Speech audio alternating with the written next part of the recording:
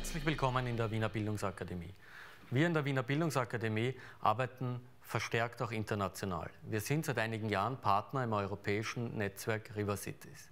Mitten in der Corona-Krise haben wir unsere Partnerinnen und Partner eingeladen, mit uns über die aktuelle Situation in der Corona-Krise, allgemein, aber auch am Sektor der Kunst und Kultur gesprochen. Wie kann es weitergehen? Wie lebt die europäische Kulturszene? Dazu sind Partner aus vielen verschiedenen Ländern eingeladen.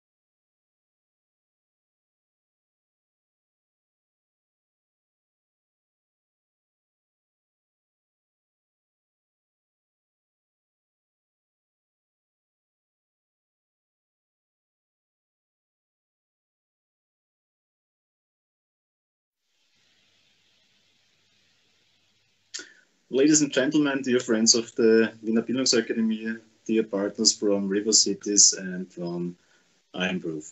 Welcome to our discussion evening today, and I was really looking forward to it, to see you all again here on this platform.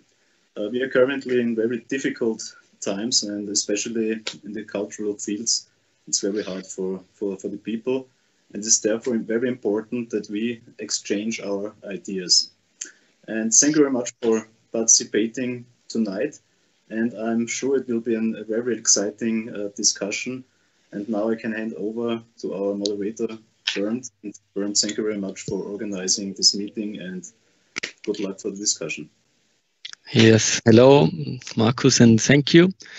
We are here in the panel discussion, European Culture During the Corona Crisis. We are happy to have the complete board of the River Cities platform with us. The River Cities platform is a partnership between cultural, environmental and political initiatives which work in their cities to interact with and develop their rivers or waterfronts and as cultural spaces. And we have here Iwona Preis from Intercult Stockholm, Magda Zakrzewska Duda from Gdansk, Marta, Moretti and Francesco Calzolaio from Venti, Cultura in Venice, Martin from the city of Ostend, and Liz Gardiner from Fable Vision. And before we start, I ask yourself to introduce yourself, and I want to start with Iwona Preis as the president of River Cities. Hello, everybody. Thank you, Bernd, on Sphere Wiener Bildung for the invitation. It's an honor to be here and to speak for the European culture and also for our countries, of course. As I represent Intercult, which is an independent hub for international collaboration in Stockholm, Sweden. We've been working here since '96 as initiator and facilitator of collaborative culture projects, networks, and the development of intercultural and international project competence. We are interested in European policy, different areas of culture, but also migration, climate, post-industrial cultural heritage, urban regeneration, and urban development. We have a Europe Direct Information Office. We also, last but not least, are members, council members of the River Cities Platform Foundation and coordinators of I Improve and Memory of Water projects, which are represented here. Thank you. Thank you, Iwona. And Magda, can you continue, please? Marta or Magda? Magda. Magda from Poland. Okay. Hello, good afternoon, everybody. Welcome from Gdansk. I represent the Baltic Sea Culture Center, which is a cultural institution of Pomorskie Voivodeship. We organize all kinds of cultural and artistic activities, music, literature, history, heritage, you name it. And we are based in two beautiful buildings, historical buildings, Old Town Hall and St. John's Center. We are also very much involved in the international cooperation, so our presence here today is thanks to our long-term commitment, among others, to the River Cities Network. We are all here, friends and colleagues, so I'm very happy I can be in such a nice company today, and that's honorable. Thank you. Thank you, Magda. And Marta and Francesco, can you both introduce yourself and your organization, please? Francesco starts, I think.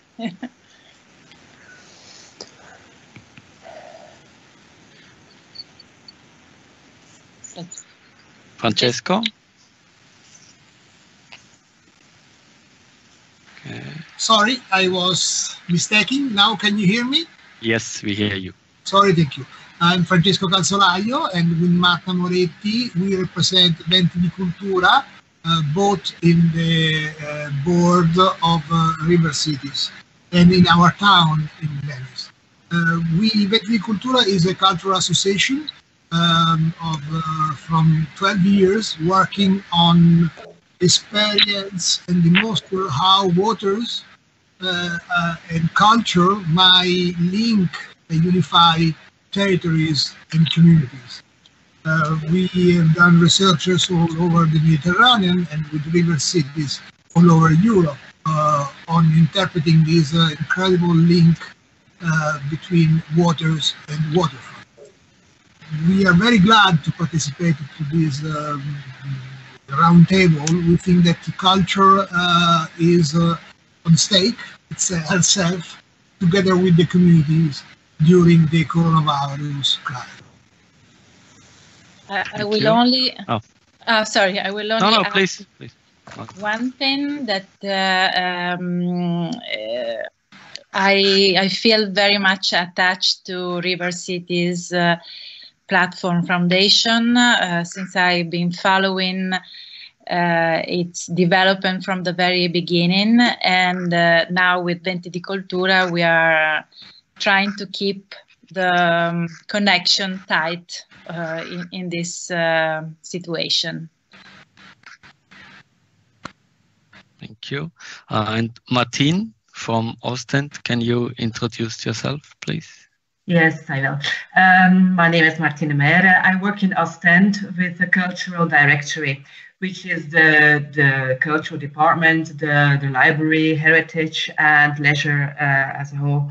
And the city of Ostend has been a member of River Cities now for 10 years. So we're very happy that we can cooperate in many interesting programs having to do with riverbanks, with waterfronts, and the bridge between audience and cultural audience and this maritime city, maritime heritage And as a city, we organize heritage days, we organize exhibitions, concerts, but we also facilitate they organize other organizations in our city who organize festivals, music festivals, theater festival, and so on. So it's a very nice habitat to work and live in. Thank you. And including myself, this was now the board of the River Cities platform, and we have one representative of the River Cities Council, Liz Gardiner from Scotland. Liz, could you introduce yourself, please? Hello, and thanks very much indeed, Bernd, for inviting me. My name's Liz Gardiner. I'm a director of a small cultural organisation called Fablevision, and we're very, very keen to be part of this dialogue, particularly just now as Brexit is happening and Scotland is being removed from the European Union, absolutely against our will. So it's more and more important that we are members of the River Cities Network and that we are part of projects that are happening across Europe.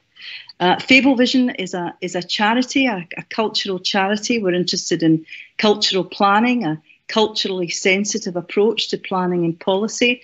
We have a trading arm called Fablevision Studios, which is a social firm, and that's our business model, if you like. The trainees in the studios are developing contracts that fund the charitable cultural activities. So I'm been a member of River Cities Network for about 6 years now, and we're also the Scottish partner in the trans-European project called Memory of Water, which is exploring waterfronts, post-industrial waterfronts. And our shipbuilding heritage in Govan is a very key factor in that project. Okay, thank you. So now you know all of the people of our virtual panel. And before we start to talk about the aspects of the cultural aspects or the aspect of our organization, it's also interesting about the situation in your countries. And as we should have meet in some weeks in Venice, and also the whole situation in Europe started in Italy first, I want to ask Marta and Francesco, can you describe the situation in Venice at the moment, and what do you think about the actual situation in your hometown? Yes, can I start? So Venice has a lockdown since mid-March. And so far, the deadline is May 4th to return to a normality that we don't even know what will look like. So far, we can exit only for very important issues, or for work, or for health, or for shopping, but in a very restricted area. We have all learned to smart working and also to approach the culture through the web in a different way. The situation from the health point of view is under control so far, but it's been quite tough in the area around Venice, but mostly in Italy. The worst situation is in Lombardia, so the area around Milan.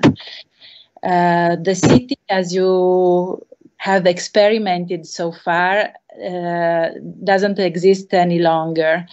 So what you can see from the windows is an empty space, or I would prefer to use the expression a naked city, because it's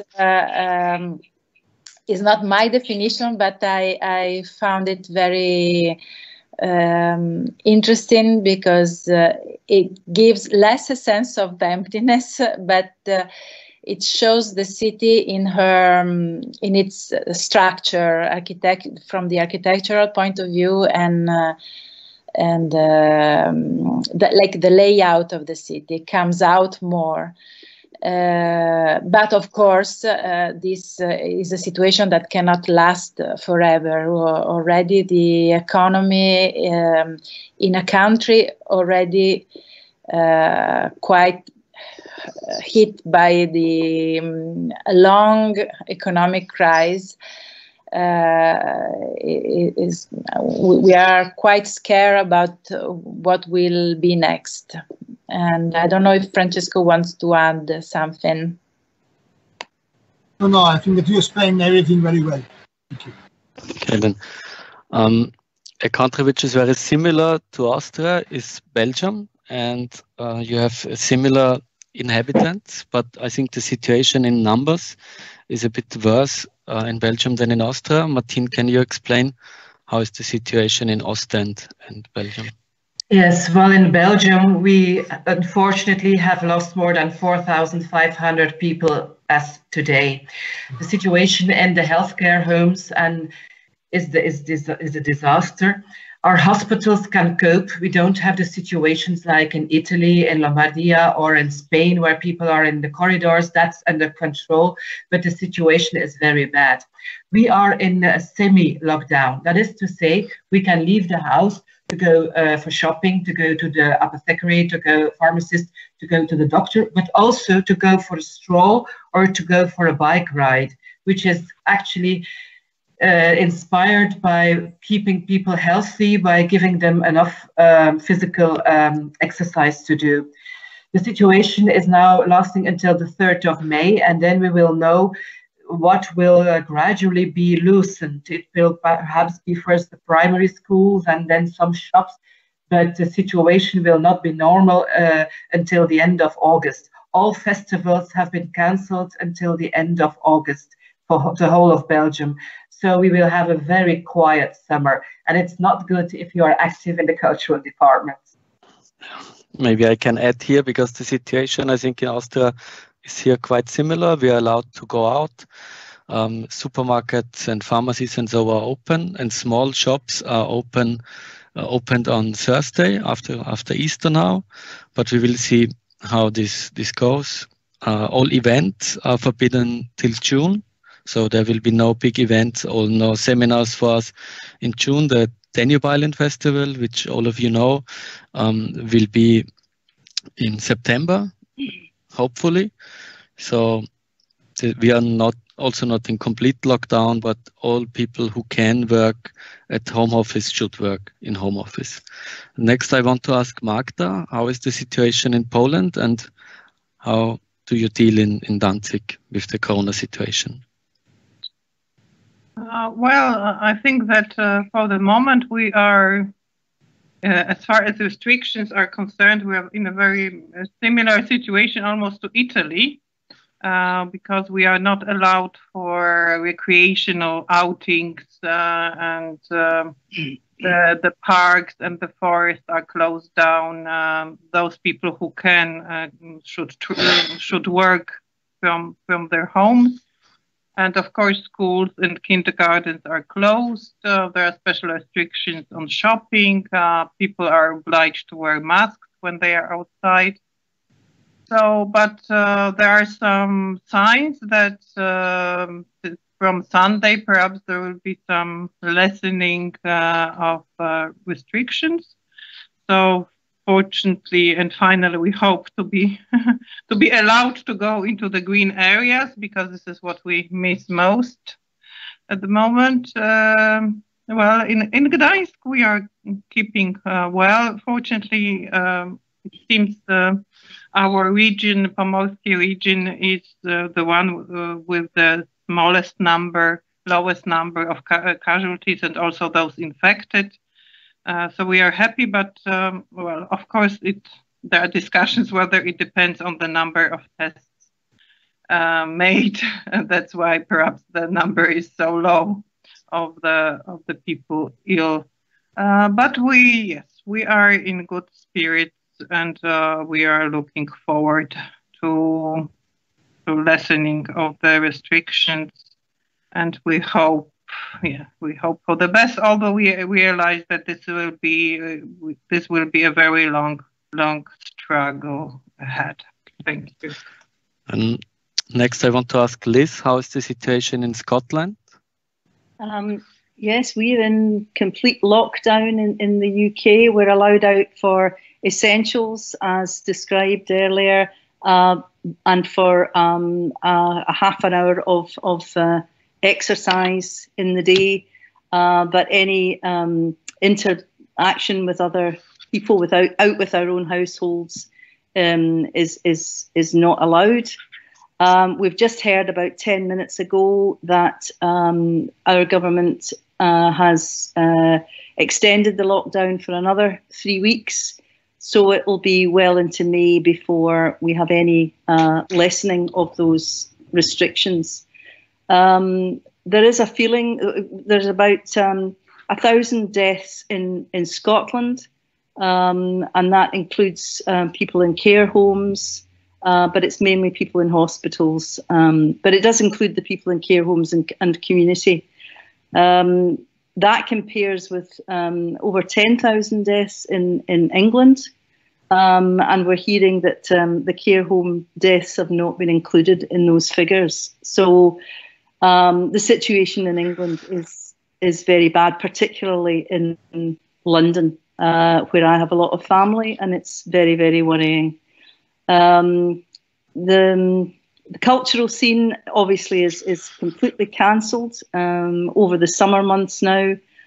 We don't know when things will start to re-emerge, but we're keeping ourselves busy with developing new ideas and projects, as creative people do. And I want to end this round with Iwona from Stockholm, because Sweden has a very different approach to most of European countries. Iwona, can you describe how is the situation in Stockholm, and how do you think about it in comparison to all the stories you had now? Yeah, so generally Sweden sets its own course in battling the COVID-19 pandemic, and refuses to lock down and introduce the strict measures, the strict regulations used in other countries. I hear that Ostend or Belgium is also, and Austria, on the very similar course. In Sweden, the primary schools and kindergartens are still open.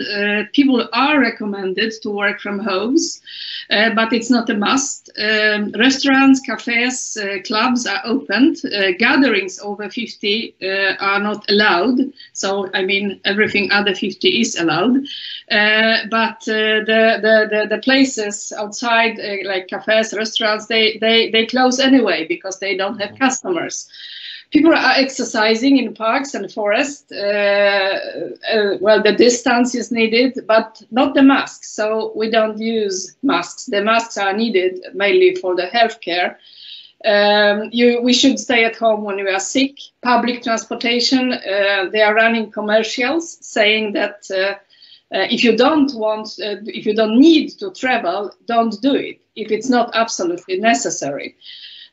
So the difference is possibly that the conversation in Sweden and why Sweden has this course is that the struggle against it here is based on a trust of citizens to the state and to each other.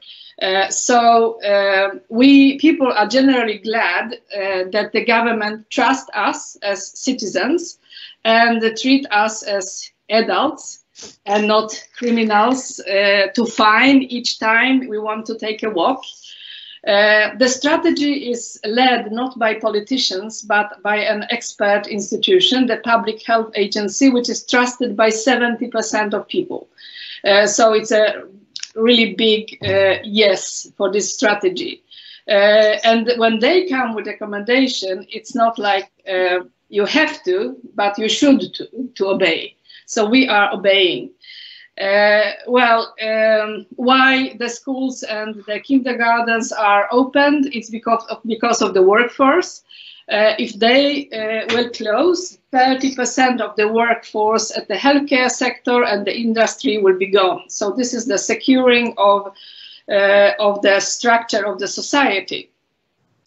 But it's definitely not business as usual. Stockholm is not the same. It's a springtime. Usually we are outside longing for the sun, but it's quite empty on the streets now. And the data, I mean, people get affected, get sick, and the numbers, they are not good at all.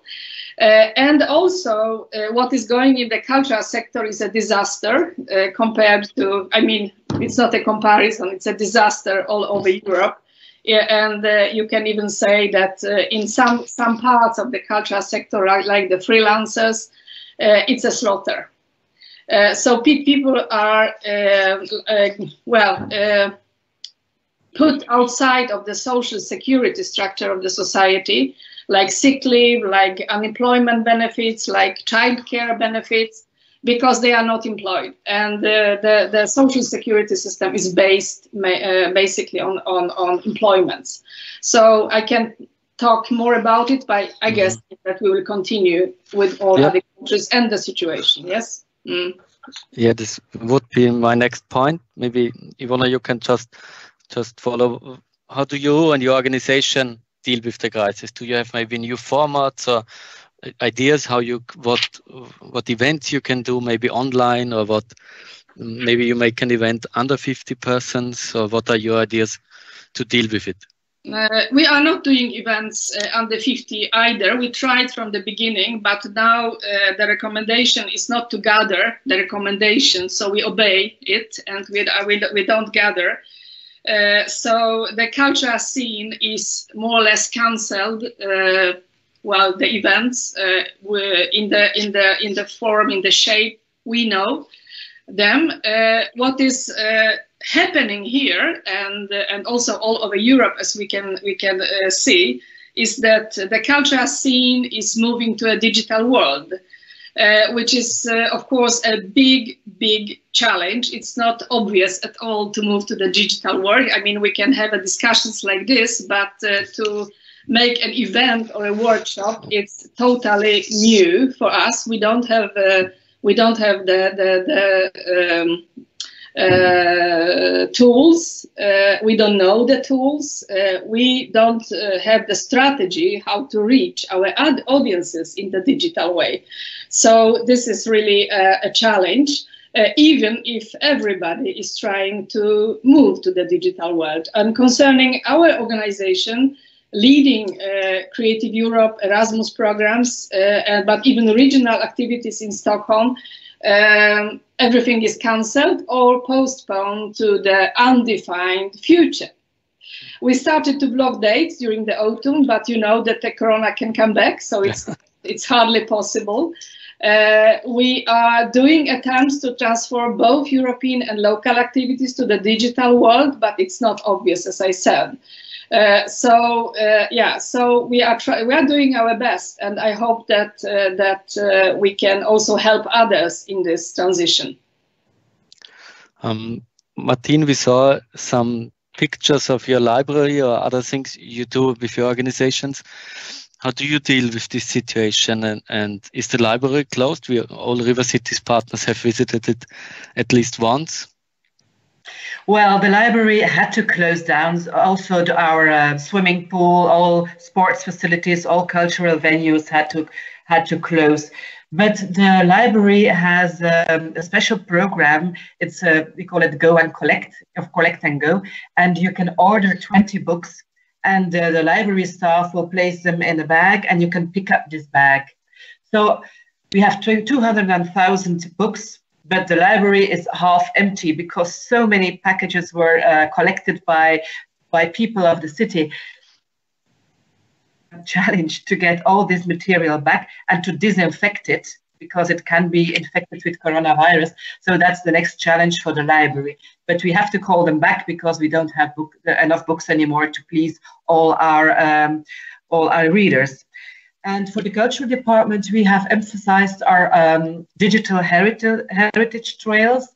We have with the museum, we have put focus on work of art and have commented on it on Facebook. You can follow it with Musée in Ostend, which every day there is somebody commenting on a work of art. And so we try to give some digital content to the cultural world, but it's very, very difficult. We had to postpone lots of things, our own events and support to the others. So I expect that we will have a huge job in September to really get people back to culture, not to lose our audiences. And that's a huge challenge. And we are preparing this right now. We are preparing actions in September to get back our audiences and to get them back also to other organizations, because that's the job of the city to do. Yeah? And we are saving money because we don't have certain events, but we will put it in September in these new events, these audience development actions, actually. And Liz, you said before you have to be creative. What do you think? What can be done at the moment, or is this also like a crisis? I mean, it's a sentence we hear say now a lot. The crisis is also a time for opportunities. Is this an opportunity to be creative? Yeah, absolutely. I mean, we're not so much concerned with audiences as Martina's. We're more concerned with our cultural infrastructure, and I think being very aware of how terribly, terribly fragile it is, from the individual artists who lost all their commissions and contracts overnight. There was a fund to support them, which was only opened a few days, and it was so overwhelmed that it closed again.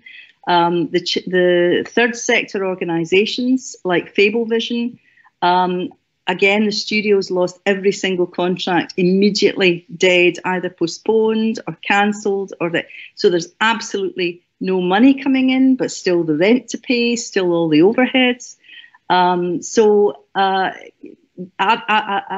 A fund for the third sector is opened by our government, which is, again, it was only opened for a few weeks, and then it was so overwhelmed it was closed, and so there's nothing specific for culture. There's no new money coming in from our government for culture. So all of us are very creative. We're thinking of new ways to approach this crisis, and it really is. I think Iwona used the word slaughter. That's exactly how it feels. It feels like slaughter of everything that we've built up. But we've been starting to first of all support our own volunteers and vulnerable users through the studios have long-term unemployed people with long-term conditions who are working on the project. So we've developed online strategies to support them, to reach out to them, to make sure that they have projects that they can engage with and creative use of their time. And that's been working well, and we're actually beginning to realise actually we can reach many more people through that method than actually having to always bring them into the centre, the hub. So that's something that can be developed and can be rolled out and can be really practiced as part, brought into the practice as part of what we do. We can see that really clearly, and also other third sector organisations who are basically the clients of Fablevision Studios, because they commission the studios to make films celebrating their work, or to make websites for them, or so we can offer those services for free at the moment, because we have people who are able to contribute and nothing to do, so we can actually offer those services for free, hopefully keeping the whole sector alive, so that there are clients there when we come through the other side for Fablevision Studios. So, yeah, I mean, I think it's a creative strategy that we've developed. Whether it will work or not, we'll see. Right.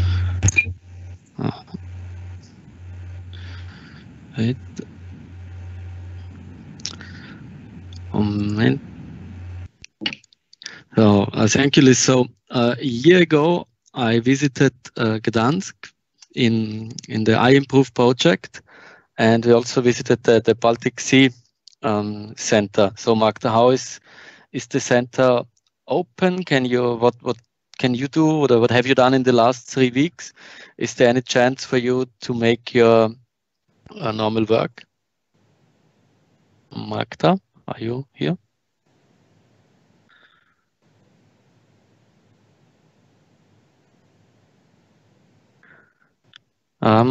We can't hear you.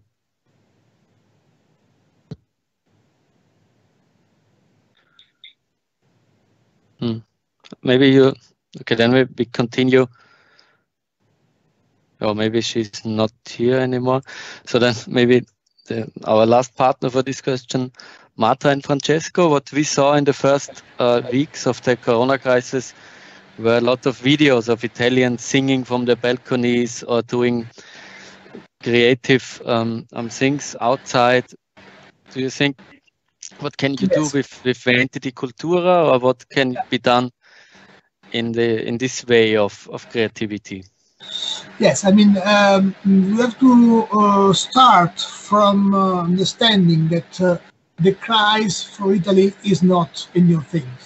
All the Mediterranean countries like Greece, as everybody knows, but also Italy were very much affected by the crisis of the end of the first decades of the 2000s. You know, we were now going out after these 10 years of crisis. So from one side, this is an opportunity because we are used to face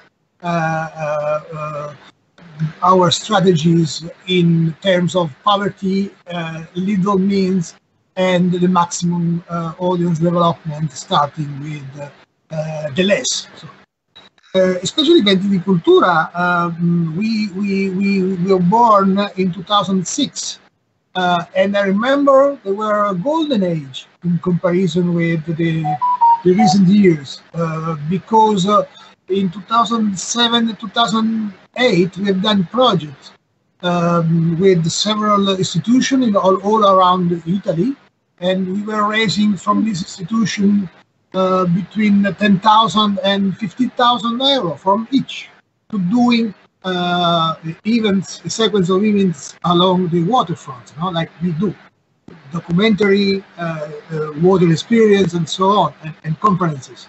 For doing the same, last year in the Marche, we raised from 6-7 different cultural institutions, from one 200 euro to the other 400. The region gave us 1,000. So it's, you can see, it's less than 10% of that. And so, of course, we are resilient by definition. So we already developed all the possible strategies to face the crisis. Not this, of course, because it's much deeper. It's just the beginning. Because we have to know that after the health crisis, we will have an economical one, much bigger, that it's announced in these weeks.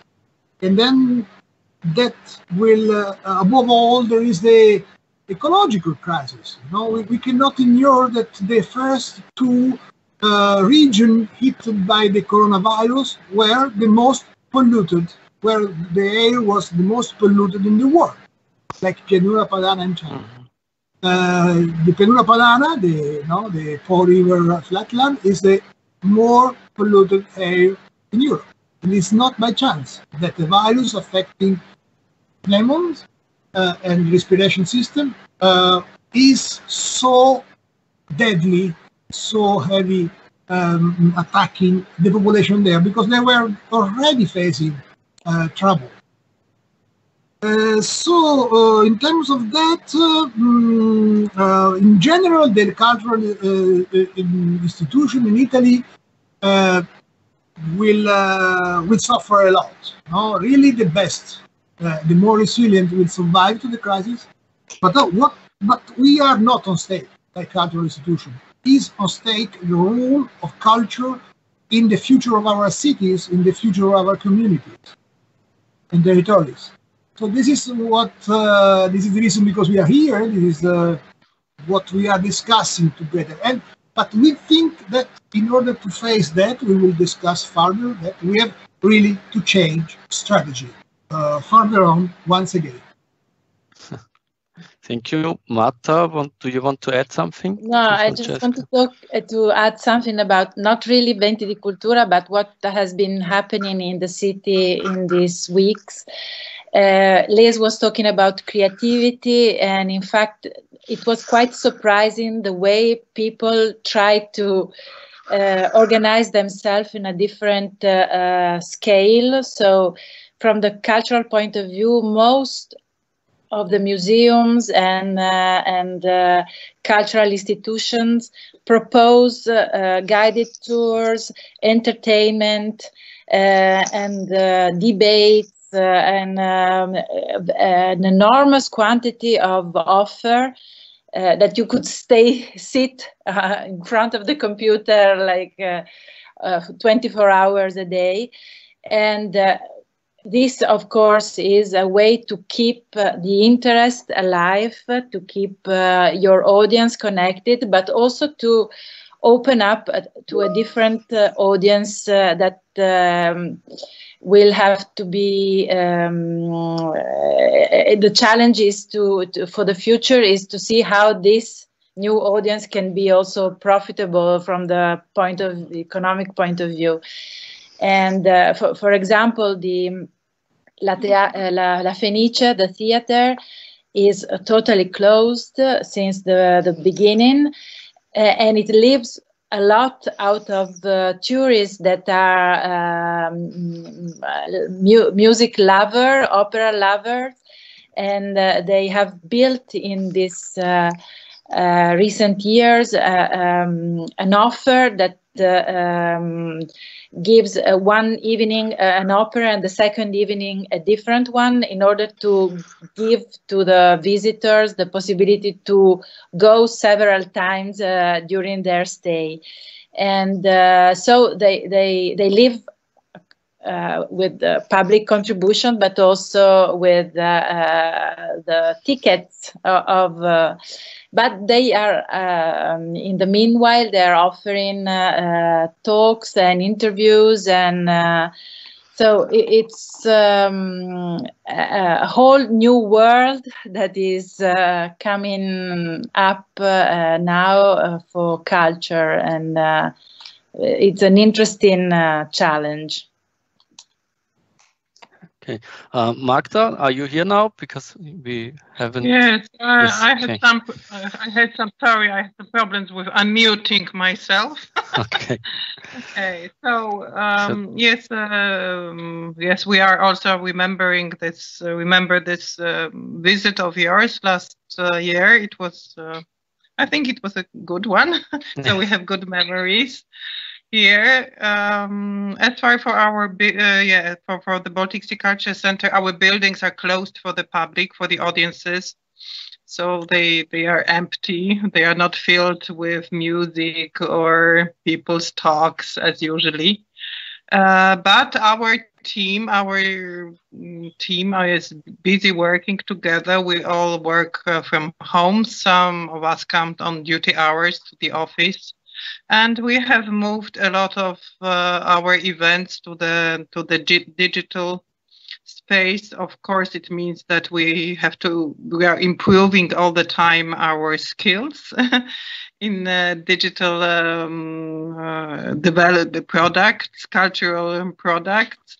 But this is, I think, this is a good aspect, as Liz mentioned and others, that we are actually in a very speedy way acquiring new competences, and also having a bit more time, because we don't lose so much time on travel, for example, to work, on commuting on work.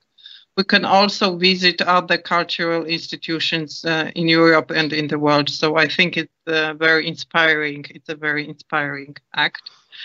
Of course, because so many people move their activities, I mean, cultural organizations and artists move their activities to the internet. There is quite a lot of, I would call it a cultural traffic jam. So perhaps too much to choose. So this is something that we really have to learn as well, perhaps for the future, how to organize this cultural content so that we do not overlap with other initiatives, because everything is so interesting. And because I come from Gdansk, I am talking to you from Gdansk. Of course, the word which is always important to remember and to put into practice is solidarity. And I think this is what we want to do, both towards independent artists who are in a very difficult situation, but also expressing our gratitude to the workers of health service and other services which are very helpful, and also expressing this solidarity. I think this meeting today is also an act of our cultural solidarity, that we people of culture connect and support each other, if for the moment mentally, but also I hope in any other possible way. So yeah, this is how it looks like. So now we know about the situations in each country. And Iwona, I want to ask you, because you invented, or you started with us the project I Improve, which is a project to learn and to improve ourselves. Is there something even positive in this crisis? I mean, what can be, beside all the problems and we have, but do you think there is something positive in this, or what can we learn from this time? Yeah. The I Improve project deals with the change making of our organizations and of the people around us. And we focused during the last 2 years on positive changes which can be introduced in our work together with the world around us, people around us, our communities. And now this word change making got a new meaning. Previously, we were looking at the methodology which was around us, the digital tools which were around us, and looking for possibilities to change somehow, to adapt. But now we must adapt to a totally new situations, which we have never been exposed to that kind of crisis, that kind of challenge. And adapting to that kind of challenge is really, I don't know if it's both negative and positive, because the crisis is of course negative, but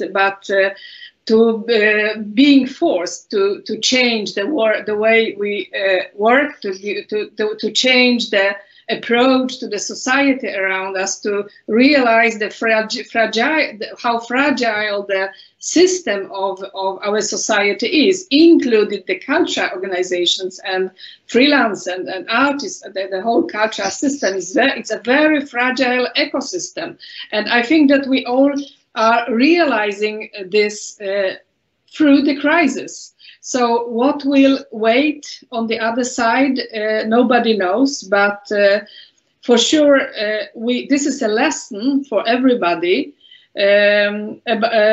how to sustain our presence as organization, as culture. How do culture sustain the presence on the map of Sweden and Europe?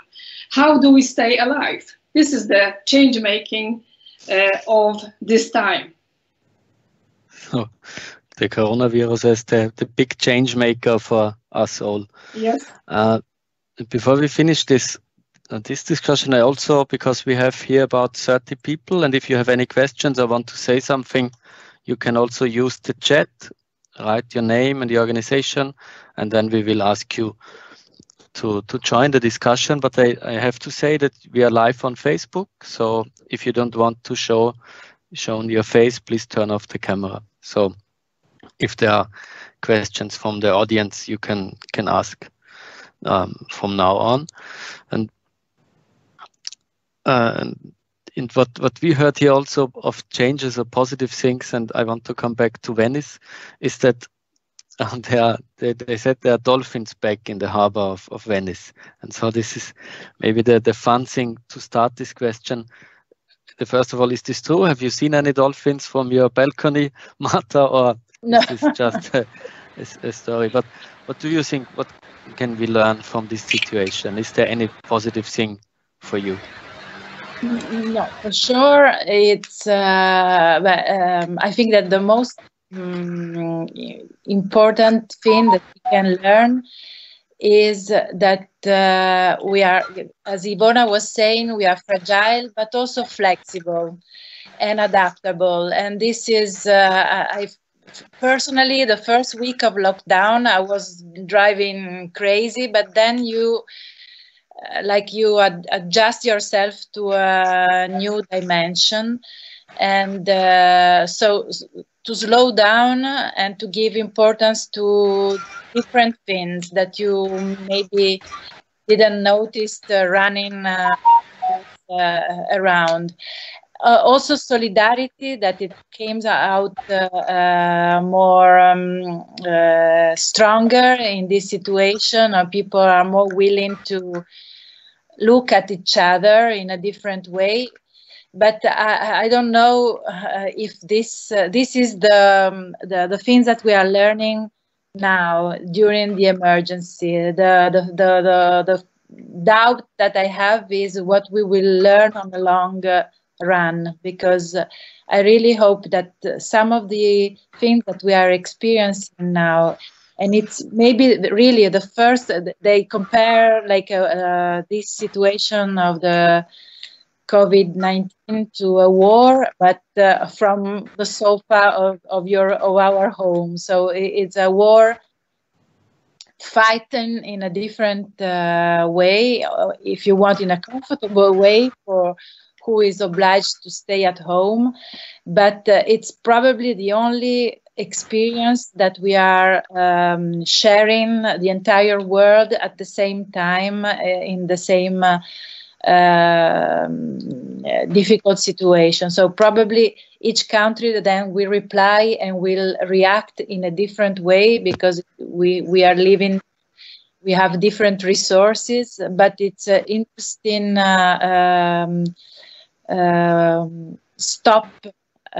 is an interesting situation. I don't know if it's I think that we will have to see what in a longer term, what will last. For sure, you were mentioning the environment. The environment is certainly taking advantages, and I hope that this will be something that we could keep in mind for after, what after will mean. Francesco, please. Continues. Is an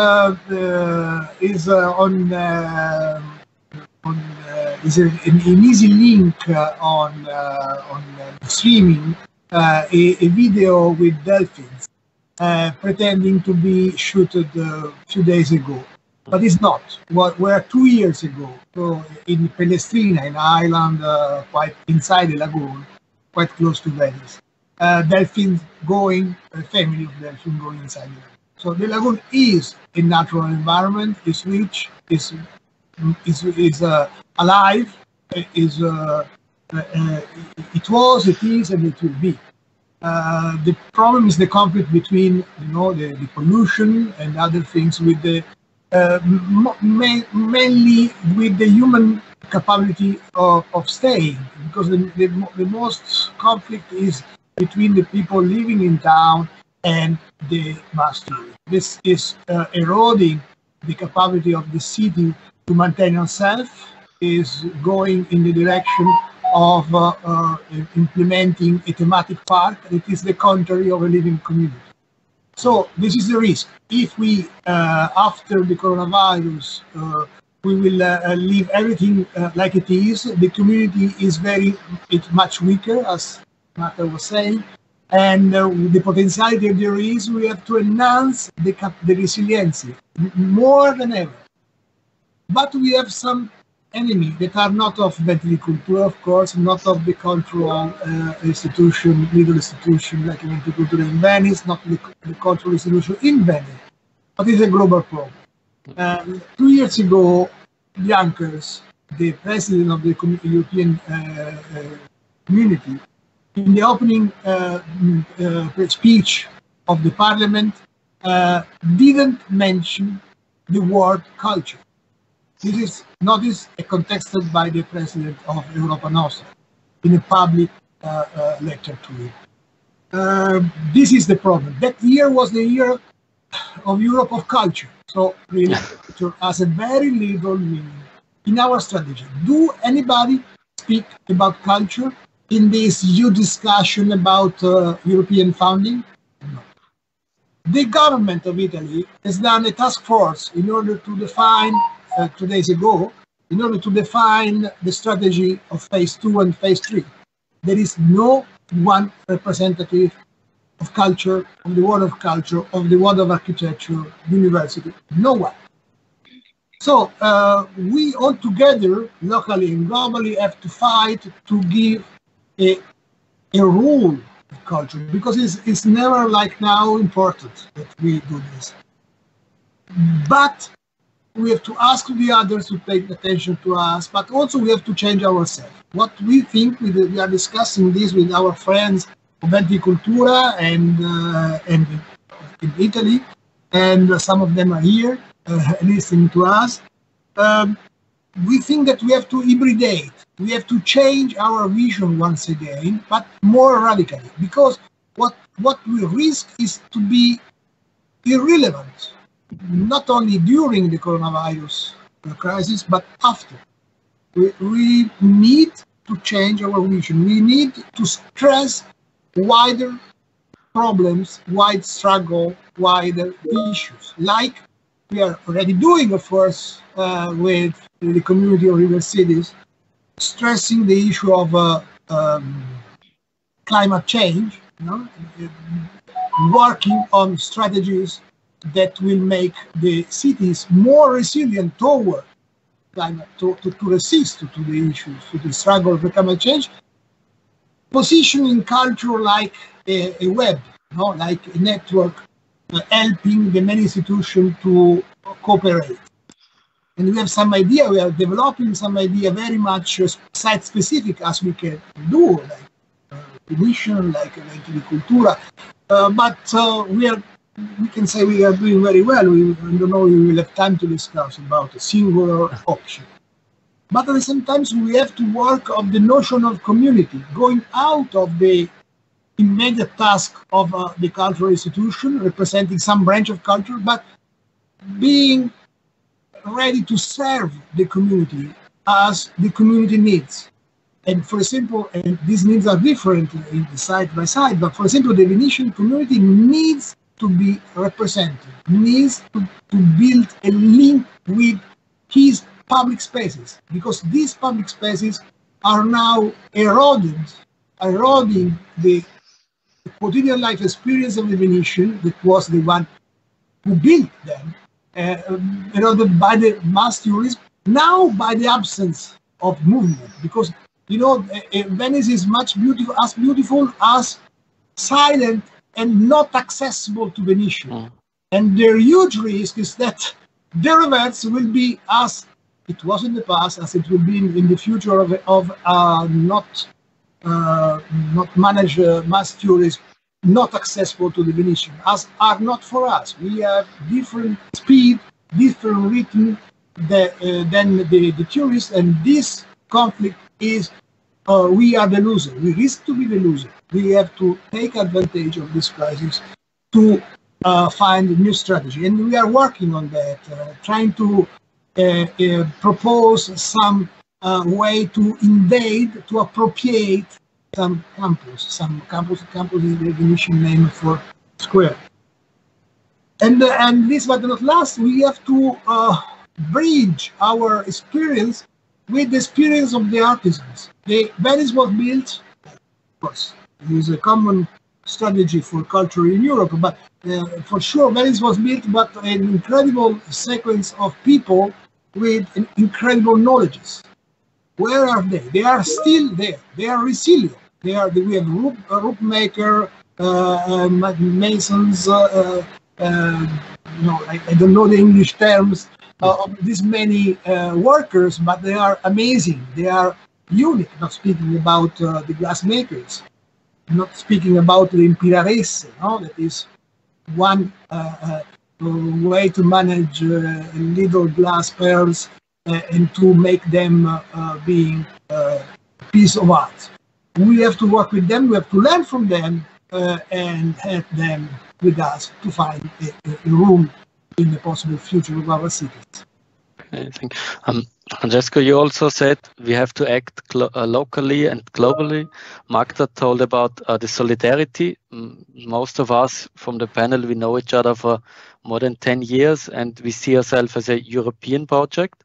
But maybe a question, the last question for the panel, do you at the moment feel somehow a European solidarity? Because in Austria, in the first week, our leader said, okay, we are now the Team Austria, shop locally. The song they sung from the balconies where I am from Austria, where they sing how beautiful and how strong the country is. They haven't sung any European song. There were no European atmosphere. It was Austrian based. So how is this in your countries, or is this maybe a backlash of nationalism in most of your countries, or is there do you feel a European solidarity in the cultural scene and maybe in the normal society? Who do you want to speak first, Brent? Please. Me? Can I go? Please. Yeah, please. Well, Scotland, I mean, it's very, very dear to our hearts. The idea of European solidarity is absolutely paramount for us at the moment here in Scotland. Our MEP, Alan Smith, in his last speech in the Scottish Parliament, begged Europe to leave a light on for Scotland. Leave a light on for Scotland so that when we're independent, we can rejoin very, very quickly and resume our place as part of Europe, in the heart of Europe. We have always seen ourselves as European citizens, and having our European citizenship taken away from us against our will is it's untenable for us. We didn't vote for it by a huge majority. We wanted to stay in Europe. So that's absolutely our commitment to solidarity, to remaining part of this community. And these projects are absolutely vital. These networks are absolutely vital for us to help us to retain that solidarity and that dialogue. And in terms of Europe going forward after all this is over, we are creatives. We are creative people. We have the toolkits, if you like. We have the tools to generate new conversations, generate new visions, engage with citizens and communities, and help them to generate new futures.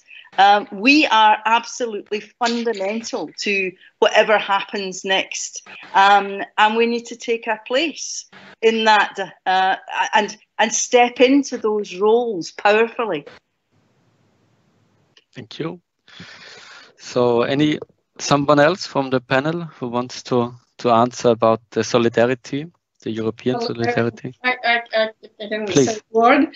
The European, Francesco was speaking about Europe and how Europe reacts, or European Commission, strictly speaking. And if you remember, the culture is the responsibility of the nations, not the responsibility of the European Union. So there are no measures actually for culture from the European Union just now, and all measures, I mean the support measures for culture are introduced on the national level. So they are like governmental measures, regional measures, communal measures, municipality measures, but not much of the European ones. And we people working with international relations, intercultural relations like us, in the international projects, we really feel a lack of those measures, because working internationally needs a special support. And that's what Europe usually gives us, in collaboration with the national measures, of course, but mainly on the European level. Because the bridge, in my opinion, the bridge between the nations and between the nations of Europe is us. This is the bridge, the international collaborations, the projects which we are applying for, which we are sweating for, which we look for funding for, and which we implement with a great dose of effort, because this really costs time and money. And I think that the results which we see for the collaborations in networks, in projects, is supporting the international solidarity.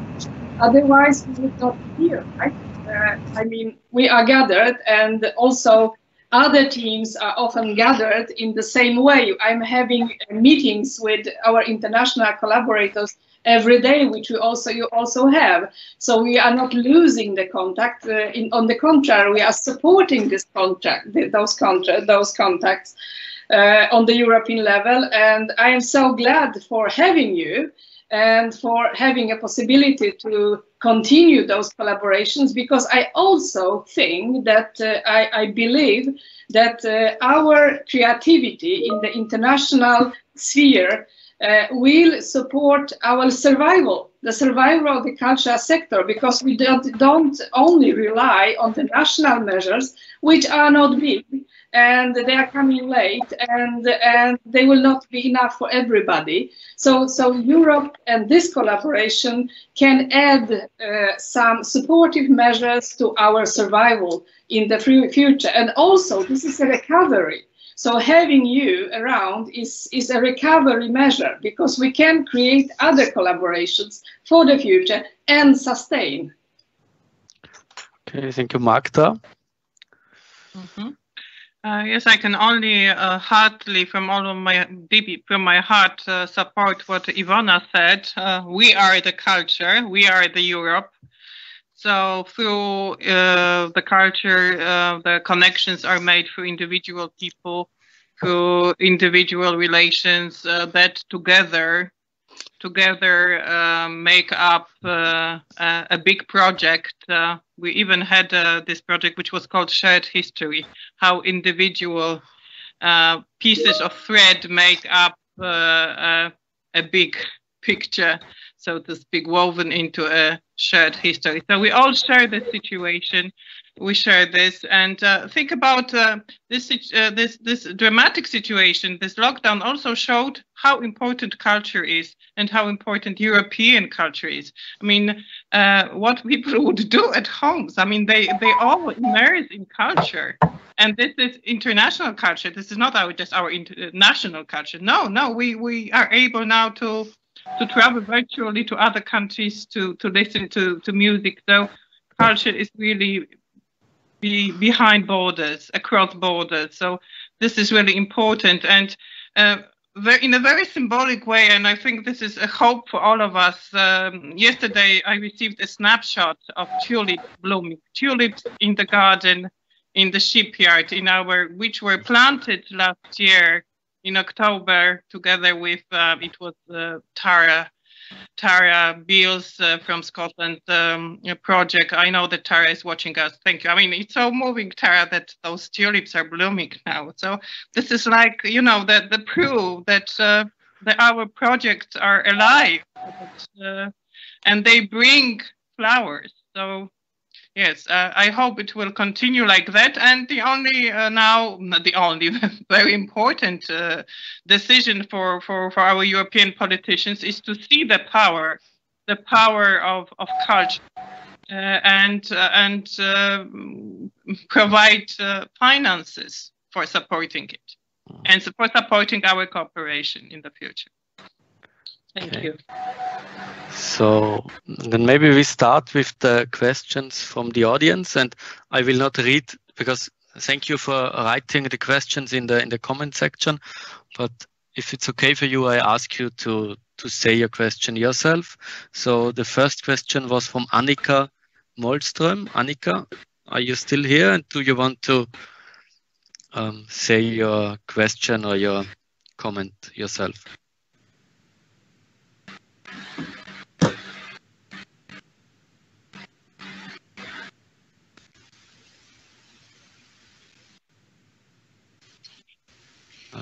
No? Does the sound work? Yes, we hear you. You hear me? Okay, perfect. I'm new to this interface. Haven't been using Teams before. So hi, thanks for an interesting conversation. I actually posted so many of my comments, so I'm trying to remember what I was commenting on. But the first thing that I would like to view as an opportunity, because this Corona crisis, with a lot of things being closed down, of course, feels like a crisis in a way. But it's also an opportunity in a way, because I find that a lot of culture has become very available for a larger audience than it used to be. And I'm thinking of both ballets and operas and archives from libraries, and I found a French archive yesterday, which are being released for free now during a trial time or Corona quarantine time. So I'm thinking if you have any ideas or comments on that, how some culture can actually be reaching a wider audience than it used to be, because what used to be have a price tag now actually is for free, and you can have new target groups discovering and also understanding to appreciate a type of culture or a genre that was not really that available before. Do you have any comments on that, please? Thank you. Who wants to answer it? Or I can just add the situation in Vienna, for example, the famous opera house and some theaters, they stream their plays online for free, and a lot of musicians post old concerts of them, or some of them do daily concerts of some minutes. So I can, so I think some of the culture is now for free, what I can say in the situation here in Vienna.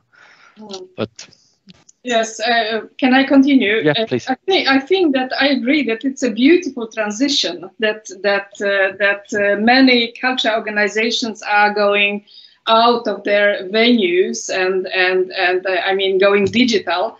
But I think the availability of culture is of course also much bigger now than it was before, so that the audiences can reach people who didn't have money before to go to the opera, can watch the opera.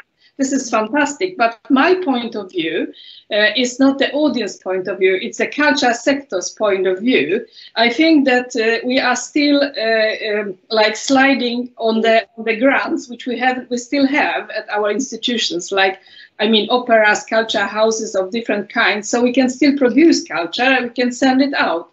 But the fight is not about the digital transition or possibility to send culture and reach more audiences. This is the future, of course, which is very interesting and exciting. The fight is for keeping the infrastructure of the cultural sector that is getting finances for financing all those productions, because if the financing will quit, the productions will also quit.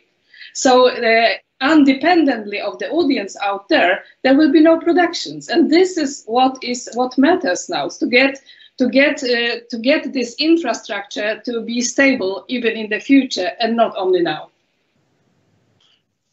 Okay, some more comments on that? I comment Magda. Your question about nationalism and regionalism in Europe. Yeah, if you want to answer that. Because I think it is we skip it too early, and it's fundamental also for understanding the question raised. That is the center of the issue. We have to emphasize, to enhance differences. So the risk of nationalism is directly proportional to the fake a sense of unity and indifferences inside the nations.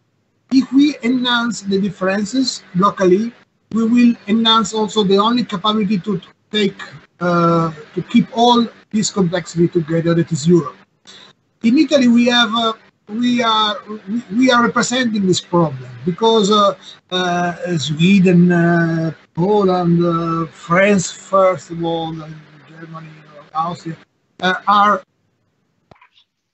nations. You have a very strong sense of identity. We don't.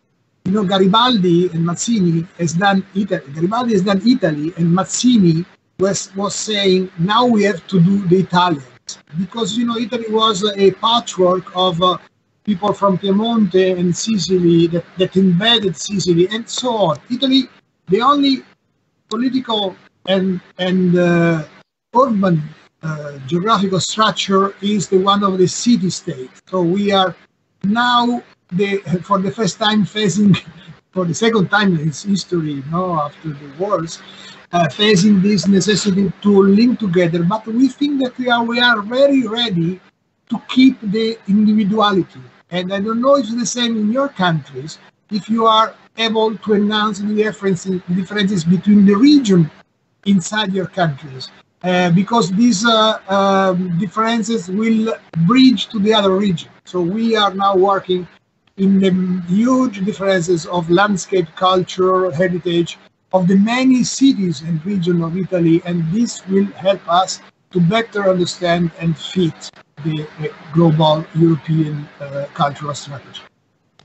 But don't you think also, Francesco, that this time now, because also on some pictures from Italy, you see Italian flags on each balcony, and there is, in my feeling and what I see here in Austria, and I don't like it, is that more and more people think now as a country, as Austrians, as Italians, as Swedes, we should have stay together and not as Europeans.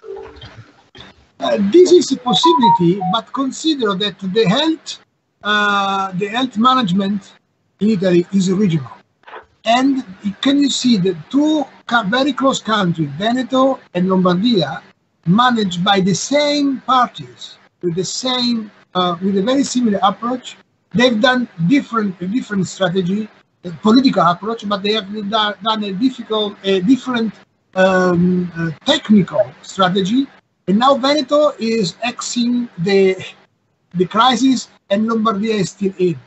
So we don't have a unity of management. Conte, our prime minister, is really working for Italy and for the sense of unity of the state. We feel much more Italian than ever, but still we are physically, geographically, culturally different, and these differences are our richness, as will be the richness of Europe. So I think that the balance between national and regionalism should be investigated with our cultural project, and is a potential. We have only to work in that direction, because what will happen in phase 2, as we are discussing now, is that the countries will be local.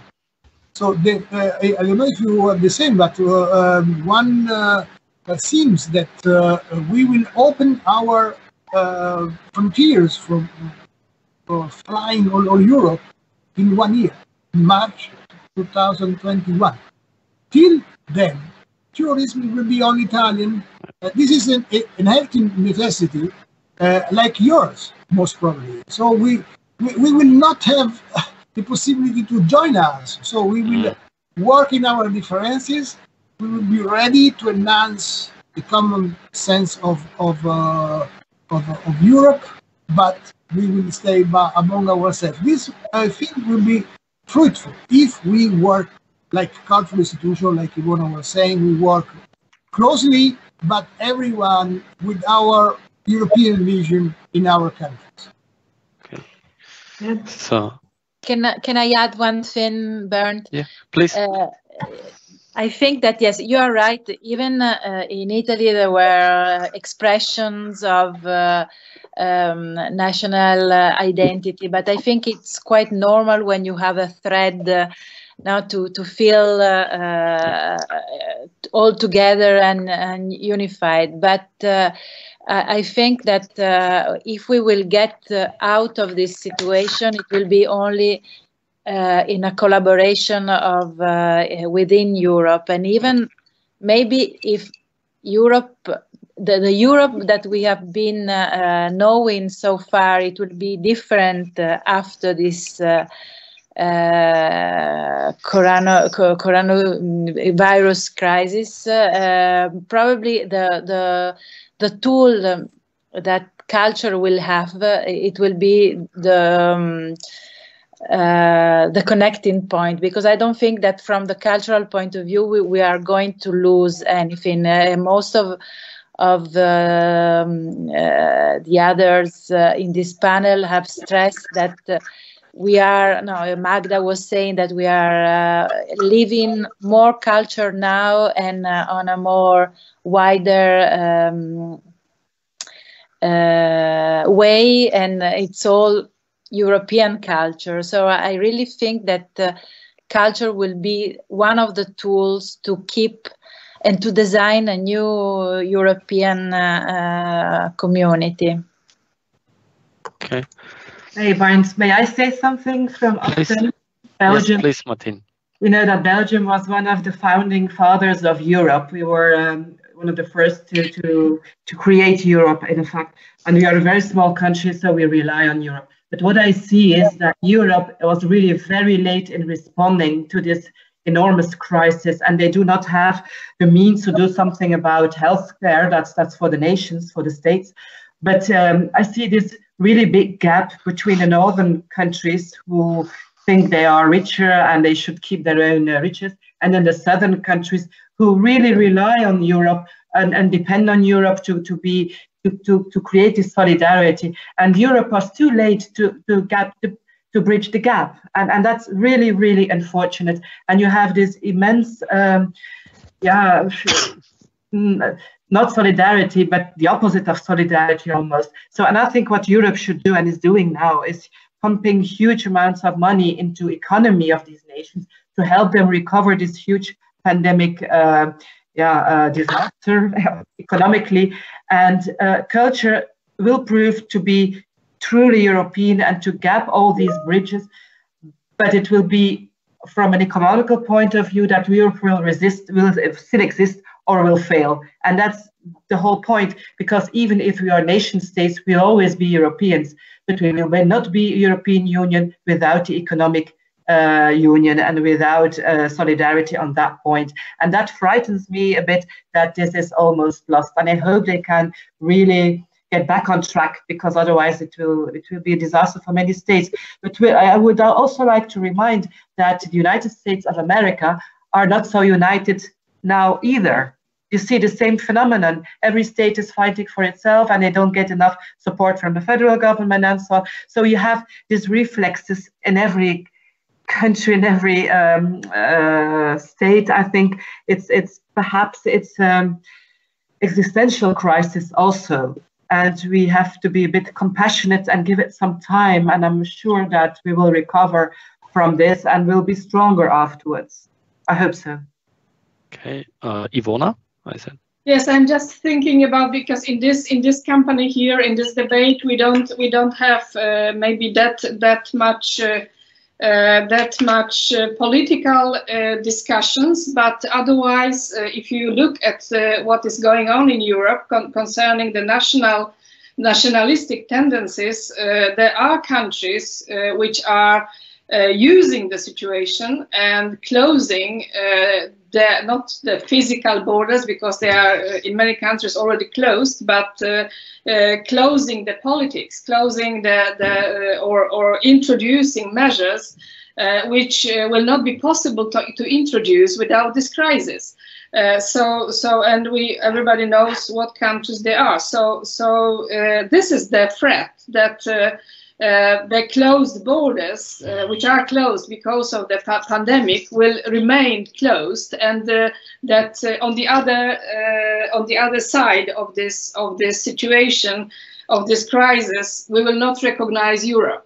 That the politics will use the situation for closing the nations even more, and we will not be able to change it. So I don't know how to approach the situation. I think that European Commission is working on that, of course, with different measures.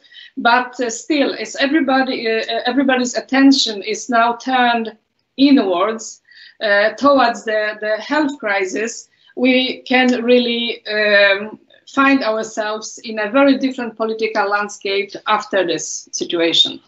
Yeah, of course.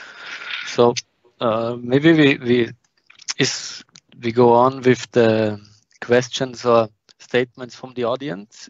If there's no one wants to say something about this topic. Monica Garcia from Spain, are you still here? Yes, good afternoon. Yes. Hello. Yes, hello. Good afternoon. Thank you for this meeting. It was a pleasure to follow you. I only want to know how do you think there could be some concrete measures in this emerging moment to hurry with this in order to found resources for people that are in a very difficult situation from culture sectors. So who wants to answer that, or who wants to? The question is if you are asking about the measures in Spain or in Europe. There is not much in Europe, and the situation in Spain is really a crisis now. There are, however, some measures introduced for small companies, which some of the cultural workers are. They have it. It's registered, so this is possible to use, but it's unfortunately all on the national level, I would say. So how quickly? Well, in Sweden we already have both national and regional and municipal measures to be introduced, which is a drop in the ocean. It's not much, and the debate is also very, very hot about those measures, and nobody is actually speaking about the European Union.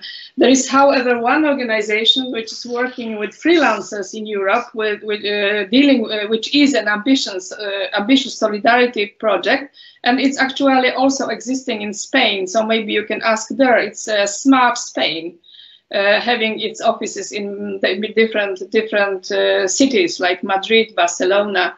So, and they have an international Corona plan. So if you are an artist, just ask. Yes, thank you very much. I actually meant any group for any country, but in this difficult situation. I work in cultural cooperation in international organization, but nowadays it's very difficult to get in this urgent situation any way to really get through this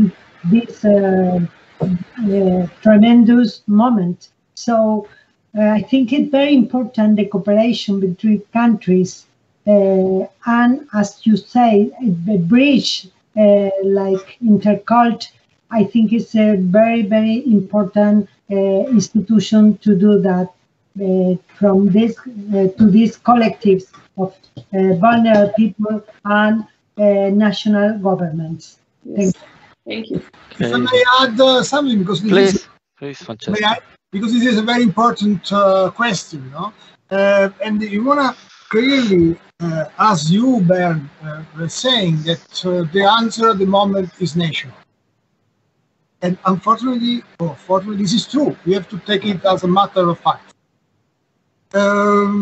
We, Mediterranean country, more hit by the virus and more hit by the economic crisis are having more problems than others. And I personally don't think that culture will be financed. Will be for sure less financed than before, and there were already very few money. So what I suggest you and what are we trying to do is to look, of course, abroad, trying to to work on these international networks if possible, but also to look around. So to try to focus on specific topics in neighboring fields where we may cooperate with institutions belonging to different fields. For example, we are working for the archive of the memories of the people hit by the earthquake in the central Italy, because most of these people were having knowledges, and so most of these people were having little enterprises. So we are working with the Association of Artisans and Entrepreneurs. It is incredibly more active and rich than all the cultural institutions we might deal with. Of course, they are in crisis because of the financial crisis following the coronavirus crisis, but they are, from my point of view, the only Trojan horse, the only bridge. So we have to, what I was saying, we have to hybridate our strategies in the next days, in the next step. I think that this is possible. And we might say others. Another thing we are doing is dealing with sustainable 0 kilometers strategy. So, of course, climate change is part of the cultural landscape, but there are the producers of electric engine. In Venice, we are dealing to do a regatta for electric boats. And so we are edging other worlds. Venti Cultura is acting with that. We are poor, but this world is, will be an engine of the rebirth of the Italian economy, and we hope to be there with them, trying to give a cultural content to force this mainstream, the many mainstreams, the funds will go to the artisan, the fund that will go for the new technologies towards cultural issues. Okay. So maybe we take the next one from the audience. There was Marissa, but I think there was just an idea about the dolphins. The next longer comment was from TS Beal. I don't know if the name is written correct. So are you still here? I am. Thank you. Yeah, can you hear me? Okay. Yes. Yes, very clearly. Lovely. Thank you for this discussion. I think it's a really inspiring one. And I agree with Magda. I think it is in itself a form of solidarity. So I'm really happy to be able to hear you. Also, so many different perspectives from so many different places. So thank you. My question, I'll try to be brief, but my question was really just about public spaces and creative interventions within public spaces. So thinking maybe along the same lines as what Francesco was saying about linking back to communities and public spaces. So my sense is that cultural, like creative interventions or artist interventions in the public realm, they have the opportunity to become quite locally focused. What I wrote was hyper-local in this time. And that although many of us are across, the world, are confined to our homes, it is possible for a large percentage of the population to go for walks or to go out. Not everyone, but a lot of people, even if it's just once a day. And this creates an opportunity for artists and for cultural organizations to intervene in the public realm. So my question is I would be really happy to hear, what have the speakers themselves seen in their own neighborhoods? What kind of creative interventions have they considered commissioning in their own organizations? So I'm really interested in non-digital responses, because I think that our cultural response right now is quite hyper-digital. Thank you. So who wants to start? Well, we are not commissioning anything because we are not the producers in that sense. But still, I see that, and it's really also seen, Tara, in the digital space, that theaters, for example, are going out of the houses, using the public space outside as a stage. So, for example, Unga Klara, which is a young theater or theater for young public, they are having performances on the grass in one of the suburbs. But this is sent digitally still. So I guess that the audience is also around, but they are mainly sending this. So the public space is used as a stage. To be able to keep the distance and still have a performance. That's one example. Okay, then we also, but maybe Markus, if he's here, can explain this better. We run the project, the Red Carpet for Young Artists, which is an exhibition inside metro station. And at the moment, it's the only open exhibition in Vienna because it's allowed to stay open. Please, Markus, explain. The showrooms, we have a project in Vienna, it's called the Red Carpet Art Award. I will give you the link, and now we have the big luck that we have free rooms in the underground stations, and now the young artists have the possibility to make exhibitions in these showrooms, because these are the last places where we can make public exhibitions now in this crisis, and it's a very interesting project, and I will send you the link into the chat. So, are there any other answers to the question? Magda. Oh, sorry. Marta. Please, Magda, and then Iwona. Yeah. Okay, I just wanted to say that of course, there is a possibility with the smaller interventions, like some artists would just use their balconies, you know, as a concert stage, and that works. And I know of the murals are, I suppose, as well, this kind of expression of nowadays, and they, in Poland at least, and I suppose also in other countries, they are used to express the gratitude to health service, to doctors, nurses. There is at least one such mural in Warsaw that I know of, but probably there are more. And we have been discussing in Baltic Sea Culture Center even today the possibility of organizing some concerts in a park or on a roof, so something. But of course, we have to analyze how safety measures for our audiences. But we are thinking about going outdoors with our art, not only to remain in the digital space. Thank you. Maybe I just want to say something.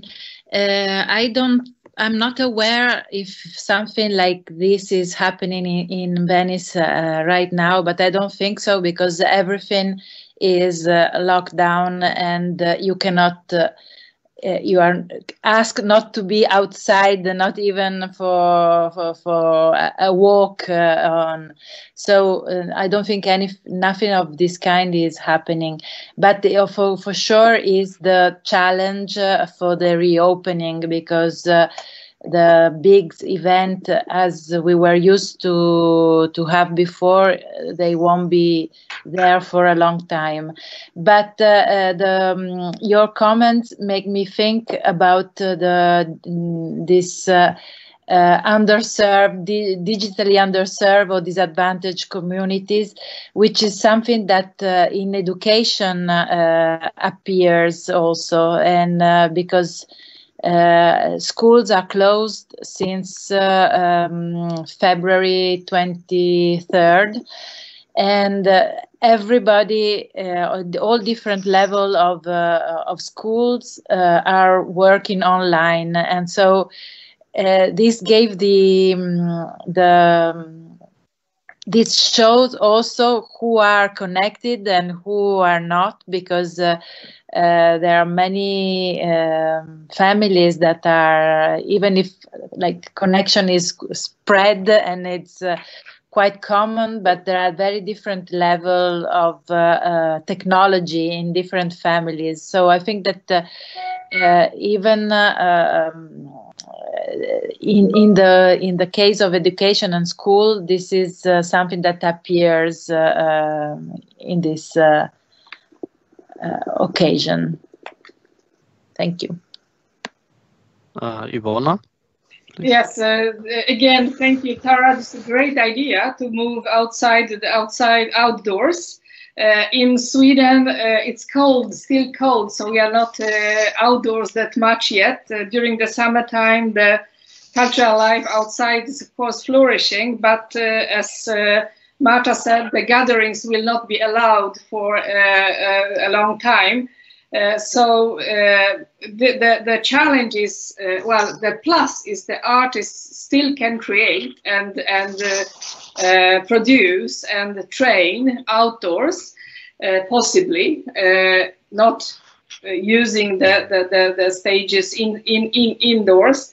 But the challenge is that creating the connection with the audience still, because if the audience cannot be there, then how will we find the audience? Is the digital the only way, or do we have other ways? I mean, like Magda said, singing from the balcony is keeping the distance, like Romeo and Juliet, yes, in Verona. So this was possibly the first modern crisis performance, but or an example of that one. But this is a challenge. I find it interesting. How do we create the connection to the audience, but with the outdoor space as a cultural space?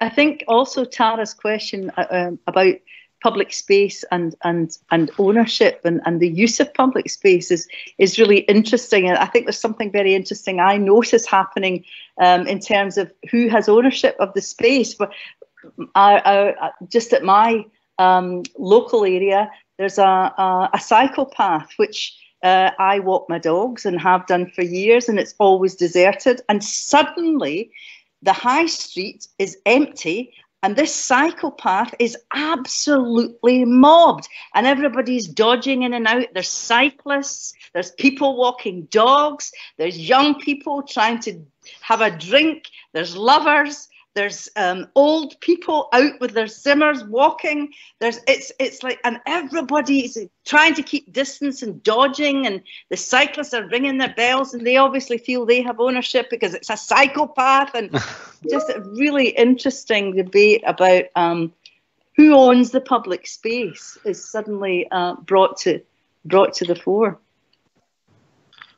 Okay, Martin, you wrote something in the chat about an open air exhibition. Yes, for those who have been in Ostend, you remember that we have these galleries near the seaside, and actually we bring the photographers and young, sometimes a contest of photographers. And so it's the only open air exhibition nowadays, which is in Ostend available to all the public. And we can go for a stroll, for a walk. So lots of people will see it, because you can't leave your own city. You have to stay in the city in your neighborhood. But a lot of people can see it. It's the only exhibition right now. So we're fond of it, and a lot of people have seen it. So that's nice. That's good. Mm-hmm.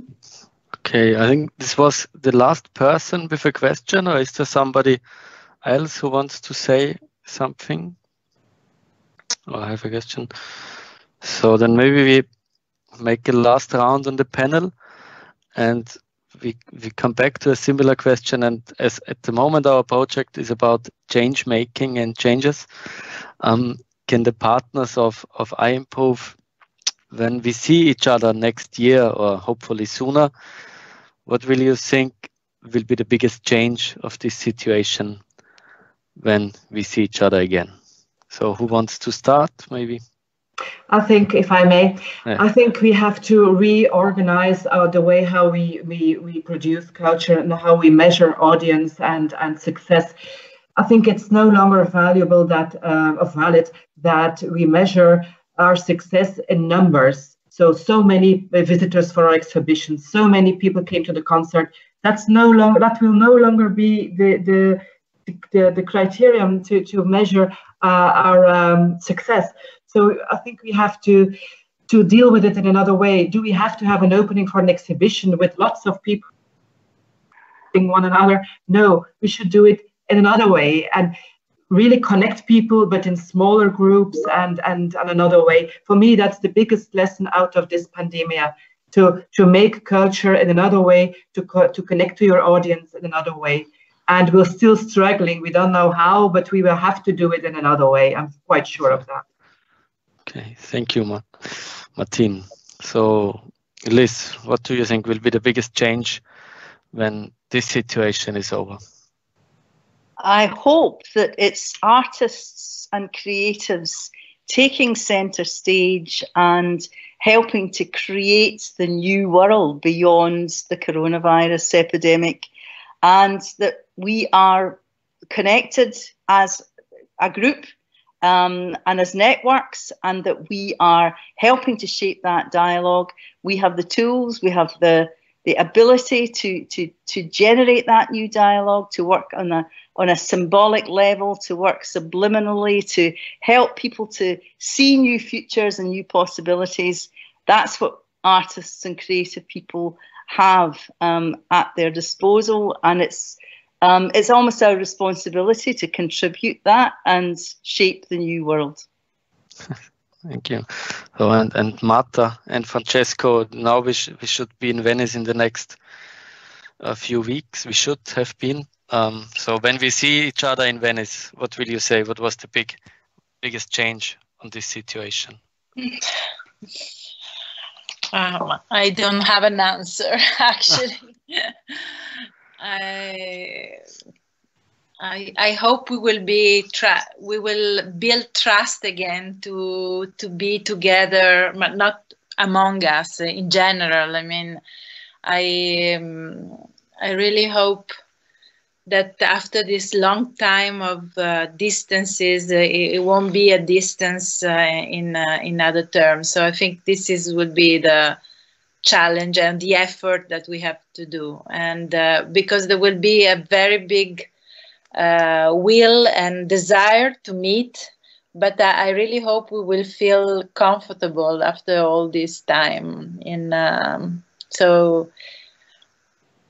I don't know. I hope we won't lose the trust that we have and that I have personally in my character. So I really that we are not going to be affected in this way.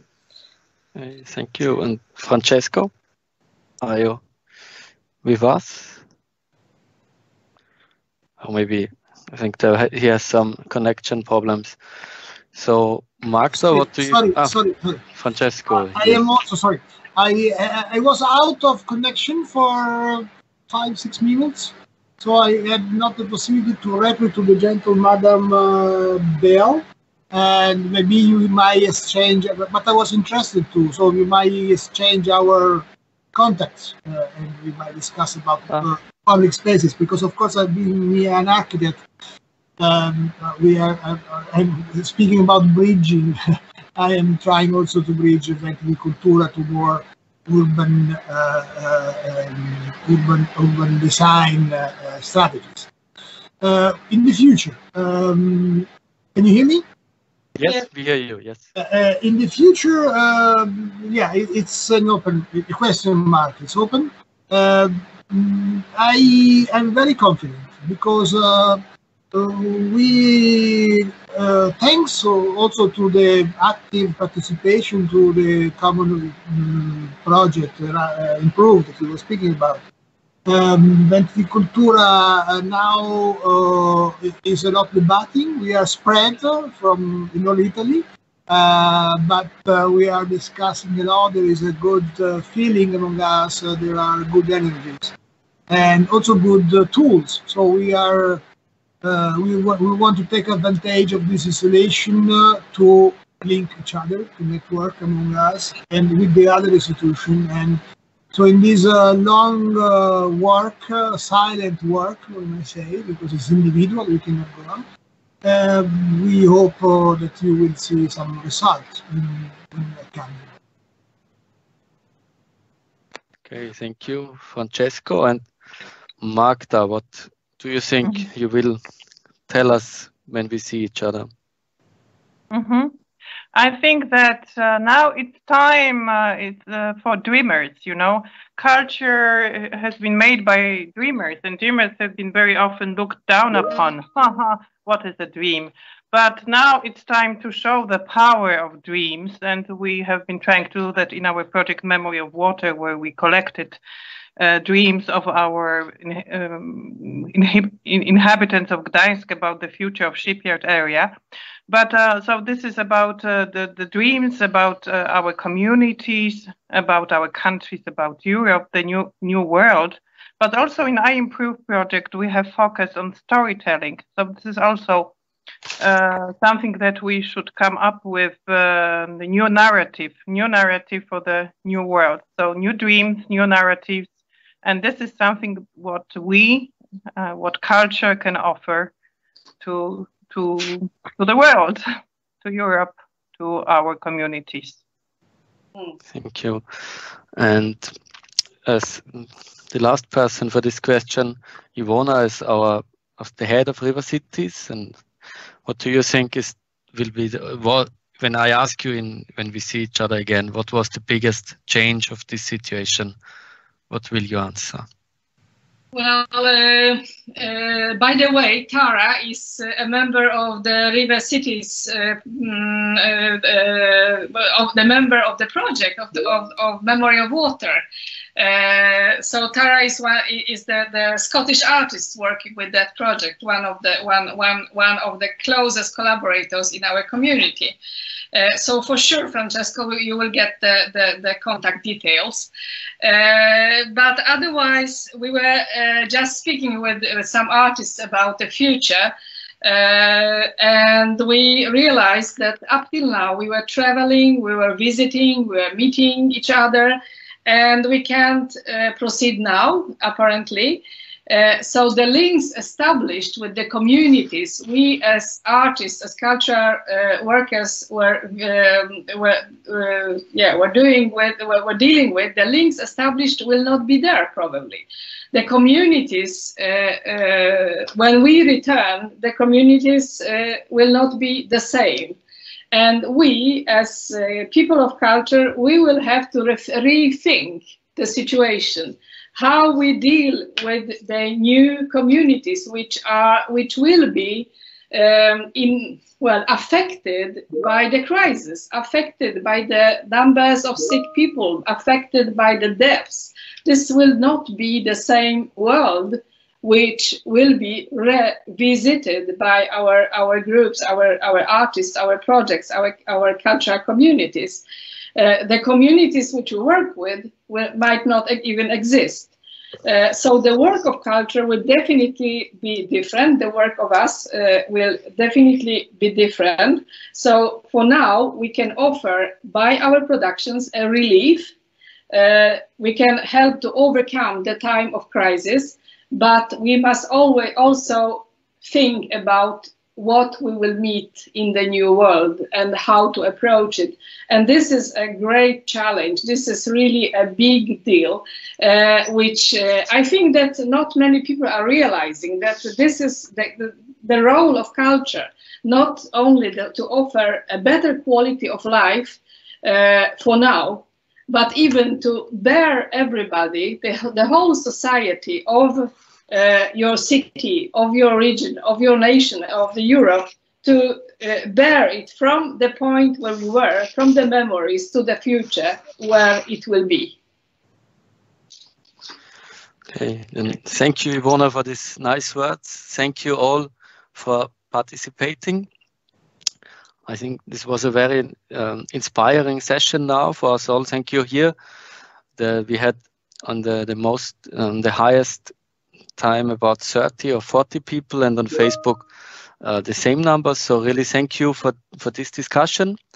And this discussion was hosted by Wiener Bildungsakademie, and we have another English discussion next week about the situation in Hungary, which is a very special situation in Europe. So if you want, I post the link in the chat.